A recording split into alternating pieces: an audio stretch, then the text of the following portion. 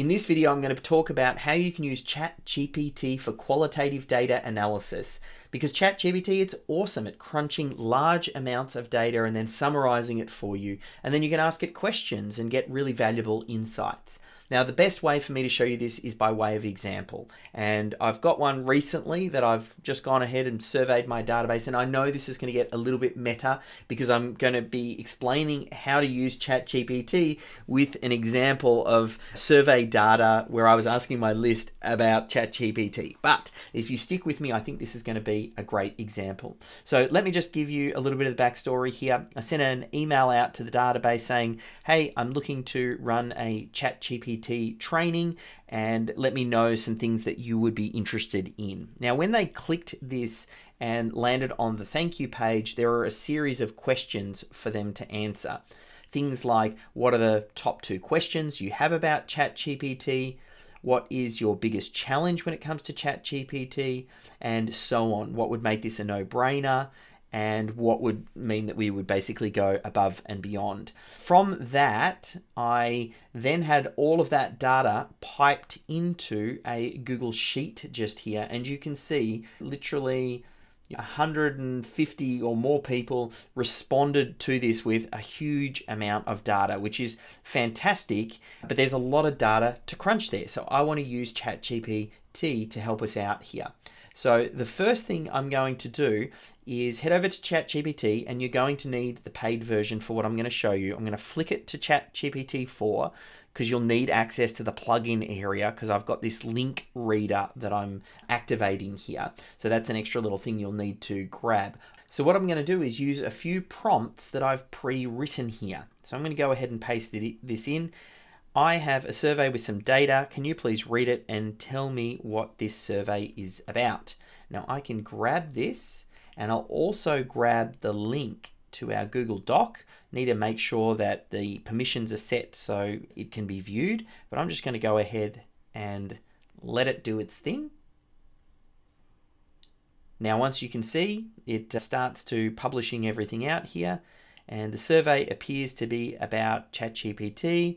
And then it moves in here to some of the key themes that emerge from the responses. So it's crunched all of that data, and it is now telling me what the themes are, some of the challenges, some of the desired features from the training, concerns. Now I'll go a step further and ask it some other questions here. Now, you saw the spreadsheet itself. I'm going to ask it now to summarize all of the questions and pick the top 3 answers for each.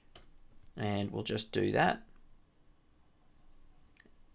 Sure, the top 3. Okay, so for the question, what are your top 2 questions about ChatGPT? We've got how to effectively utilize ChatGPT to automate business processes, how to formulate the best prompts to get the desired output, how to use ChatGPT for content creation and marketing.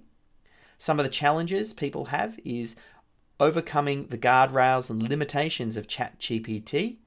Obviously things like up-to-date information, and remembering and formulating the best prompts, and then keeping up to date with the changes. Now, what's the thing that would make this training amazing?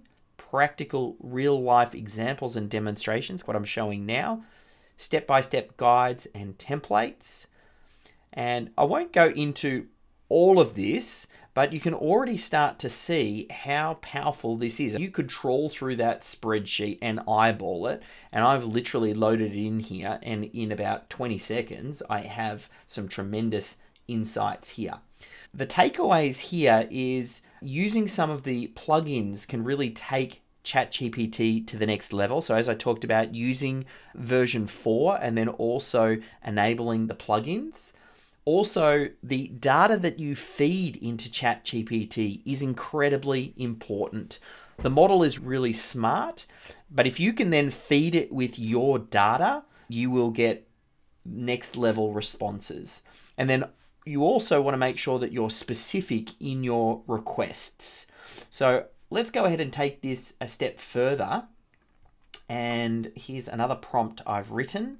I'm going to say, I'm looking to run a webinar to answer all of these questions and challenges. Can you please write the copy for the landing page?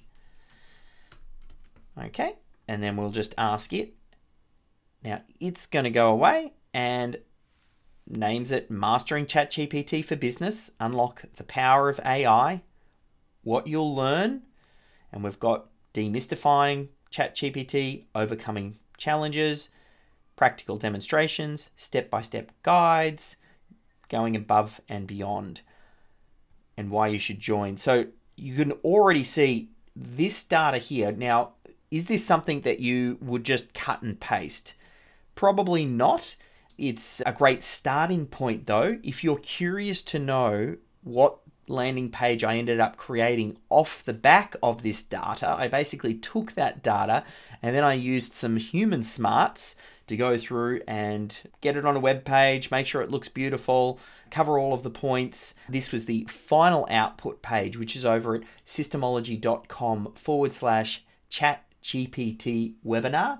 Now, depending on when you're watching this video, you might even consider joining the training. Either way, I hope that this has helped to give you some insight in how you can use ChatGPT for qualitative data analysis and how it can speed up the work that you do. I make videos like this all the time, so if you like it, make sure that you give it the thumbs up, go ahead and subscribe, and no doubt I'll catch you in the next video.